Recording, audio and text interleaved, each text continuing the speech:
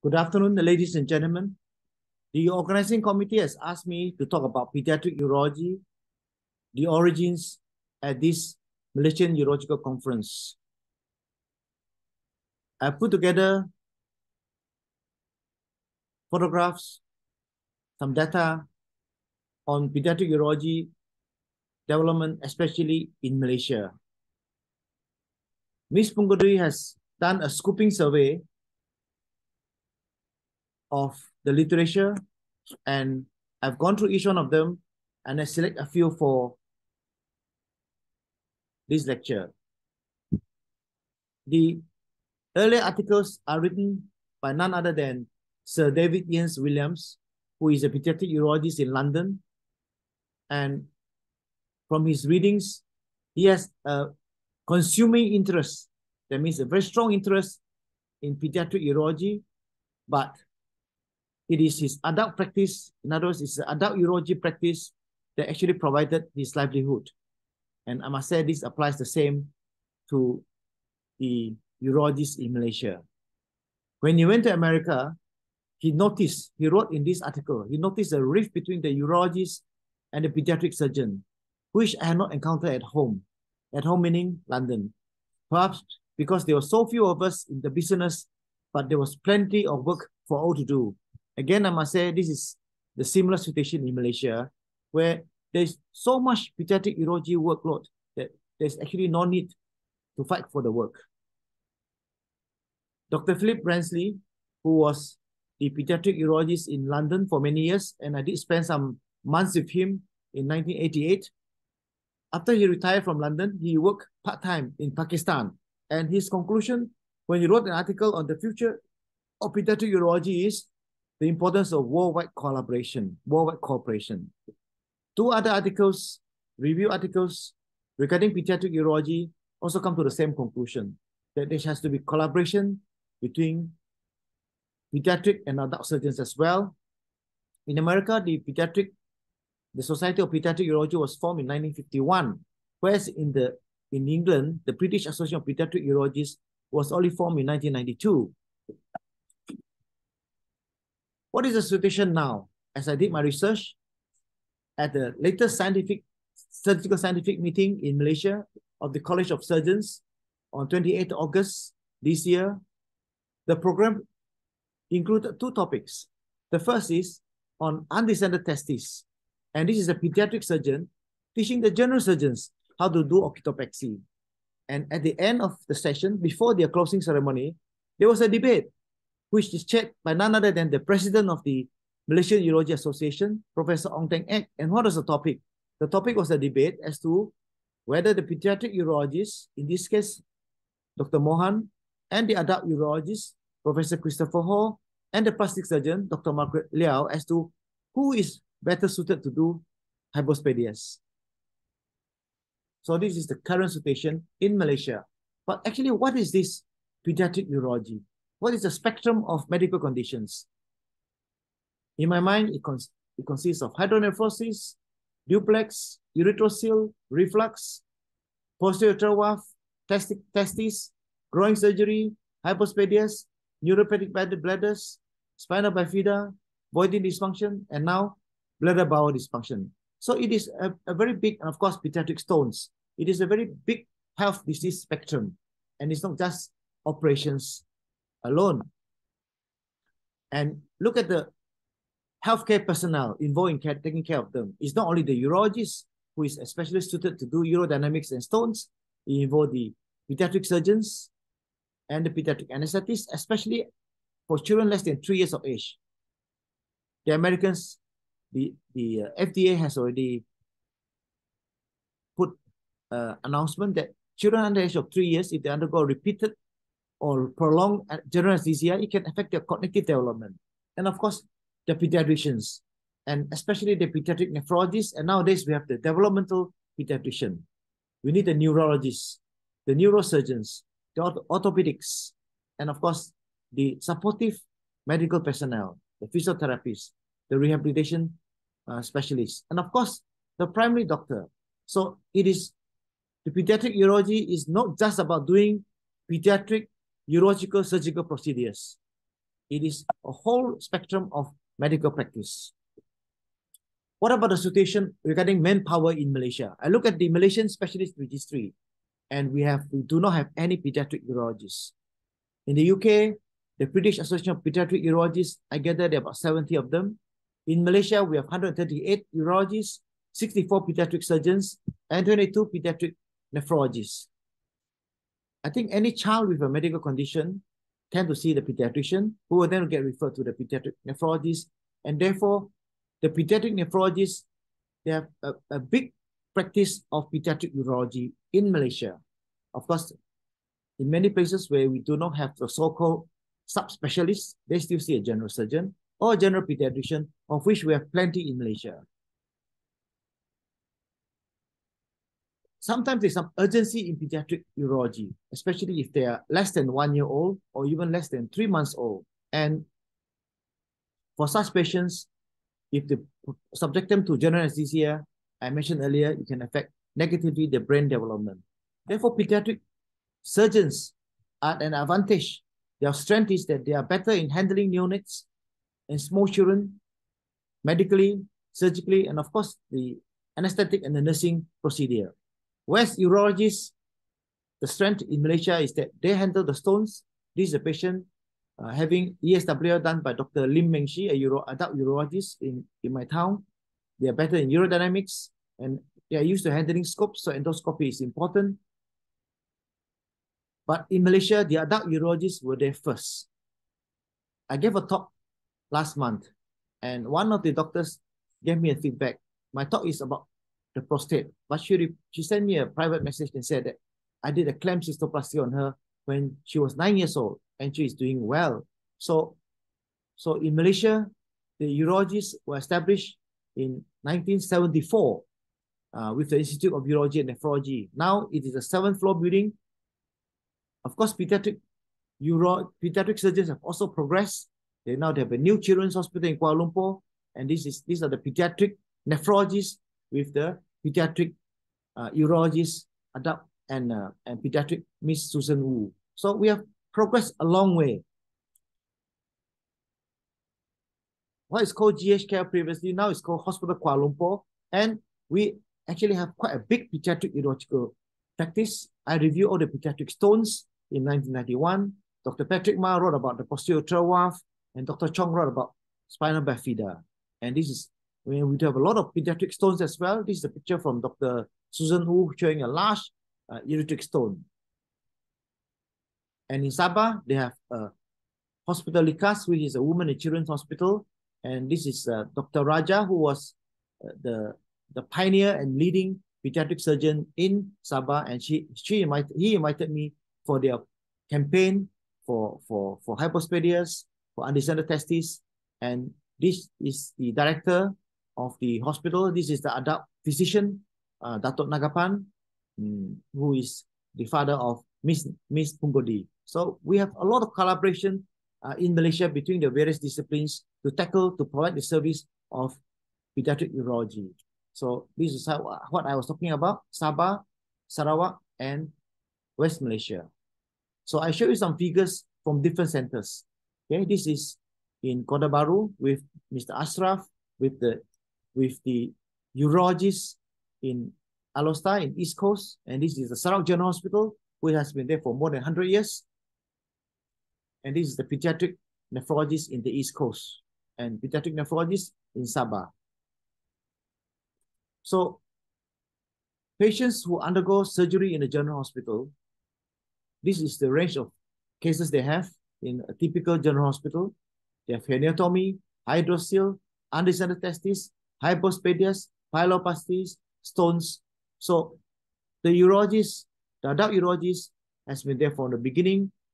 The general surgeon has been there from the beginning to provide this service. And of course, now we have more specialists, including the pediatric urologists and pediatric nephrologists.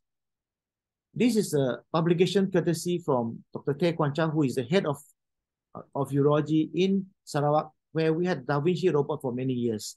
And indeed, we use the Da Vinci robot for robot-assisted laparoscopic pyeloplasty. Hypospadias is still very common. It tends to be more advanced more proximal hypospadias. And these are numbers that we do in Sarawak every year. So probably about 2 cases a month. And who are the people doing hypospadias? Even in the UK, published in the British Journal of Urology International in 2005, many of them are done by urologists who are general urologists. Some are done by pediatric urologists. Some are done by the plastic surgeons. So even in the UK, there's a spectrum of surgeons looking after pediatric cases. And we also document and publish our series. I publish and I give a presentation and publish my series at the Australian New Zealand Journal of Surgery in 2012. Kamil Nordin published and presented in the Malaysian Urological Conference in 1995. Dr. Gig looked at all the pediatric, all the hypospadias done in West Malaysia. And Dr. Goh and the pediatric, Dr. Goh is a adult urologist, and Professor Tampi Durai is a pediatric urologist. They published their series in 2007. And all these have a quite high fistula rate of about 30%. Nowadays, we have many pediatric nephrologists, and this is published in the renal registry website, showing that there's an increased incidence of renal replacement therapy for pediatric patients. And of course, kidney transplantation is still the best treatment long-term for children with kidney failure. And these are the numbers that we have. I was involved with the pediatric kidney transplantation for some years until the pandemic. And we do probably about 1 pediatric renal transplantation every month or every 2 months. What about groin surgery? I think groin surgery tend to be done by general surgeons as well. And these are the spectrum of surgery done. Of course, torsion is an emergency. Trauma is an emergency. Testicular maldesign is very common. Herniatomy can be an emergency. Hydrocele operations, varicocele operations, and testicular tumor. And according to a publication from the UK in 2010, you need to achieve some competency. And by competency, they said you probably have to do about 25 cases of groin surgery to be competent to operate on these cases, which may be done by pediatric surgeon, of course, adult urologists, and general surgeons. Now, the next part of my lecture, I want to emphasize on the importance of teamwork, which is prevalent in Malaysia and hopefully in many countries. So this is the pediatric urology team in the local general hospital with the pediatric doctors, with the chief pediatric surgeon in Malaysia, Dr. Zakaria, he has just retired, with the Miss Ann John, the chief pediatric surgeon in Sarawak, and there's myself and Dr. Tay. So we work together. The patients are in the pediatric ward, as we don't have a pediatric urology ward, and we get together whenever there's a conference to discuss the different cases. This is Miss Susan from Kuala Lumpur, Miss Pungkodi from Kuala Lumpur. These are the trainee urologists, and this is Dr. Chia Wien, who is now down under. I mean in Australia, and he met recently with Dr. Mulari Sundram, who is also trained in pediatric urology at the recent UAA, Urology Association of Asia. So there's good collaboration among the pediatric doctors, pediatric surgeons, and the adult urologists in Malaysia and probably in Asia. This is the typical pediatric combined urology nephrology clinic, where we have a pediatric nephrologist, myself, and then the trainee pediatric nephrologist at that time, Dr. Shirley. Now she is in charge of pediatric urology in my home state. And this is Dr. Yap, a pediatric nephrologist who came to the Sarawak Heart Center. And this is me visiting her in Kuala Lumpur. So we have a good team of people going around. We invited Miss Pungkodi to come from Kuala Lumpur to look at special cases. In this case, an extra-fee patient is the pediatric surgeon, the nurses, and the pediatric anesthetist. And this is our next generation of trained doctors. This is Mr. Roger, who is doing a endoscopic procedure. And this is the pediatric surgeon who actually look after the patient. And these are the specially trained pediatric nurses. So the importance of teamwork, the importance of referral, the importance of sharing important cases. With the use of social media, we also form our special groups. We have a special interest group composing of the Malaysian urologists and pediatric surgeons. There are about 10 of us. We also have a journal club for the Asia Pacific region with 21 of us. And we also have the Asia Pacific Association of Paediatric Urologists, which are meeting every now and then. Of course, the hardware is important. So if a patient has got a posterior valve, it requires urgent treatment, it can be treated endoscopically, previously by endoscopic diathermy fulguration. Now we can use a cold knife or you can use the laser. But if the instrumentation is not available or socioeconomically the patient cannot travel to a tertiary center, we still do vesicostomies. If minimally invasive surgery is available, for example, in this case, Dr. Teh Kwan Chow did a laparoscopic assisted by the robot pyeloplasty, and this shows another patient, courtesy of Miss Pungkodi, where they do a minimally invasive open surgery, whereby with a small incision, we can do just as good pyeloplasty. Now, just a word on training and service. I know that we have another 2 sessions on training and also a report on the fellowship by Mr. Roger. In Malaysia, we still use the FRCS urology, where one of the sessions during the exam is on pediatric urology. So the training urologists will have to go through training program in pediatric urology to pass the FRCS urology through the Malaysian Board of Urology. And after that, many Malaysian surgeons will go overseas for a fellowship. Roger and myself, we went to Great Ormond Street in London. Mr. Mullery went to Adelaide. Susan also went to Adelaide. And Miss Pungkodi went to Manchester. Ashraf in the East Coast went to Belgium. And Miss Lim went to Taiwan. And of course, depending on where you work, you may be required because of service requirements to do pediatric urology, especially in the East Coast, in Sabah, Sarawak, and I understand in Johor, the adult urologist does a lot of pediatric urology as well. We have pediatric urology workshops. This one such workshop when we had the Malaysian Urology Congress in Kuching in 2010, where we demonstrated how to do a heminephrectomy for a duplex system. And we also have the adult, we also have the APAPU meeting in Kuala Lumpur some years ago, where we trained many urologists to do complicated hypospadias. So this is our yearly Malaysian Urology Association Advanced Urology course, where we invite the pediatrician. This is Dr. Chia, my classmate. He is a pediatric surgeon to help us with running the course. And this is the course in Singapore for the Asian residence program. This is Miss Lim, she is currently now in Taiwan with Dr. Stephen Yang. And these are the ASEAN meetings where we regularly have sessions of pediatric urology.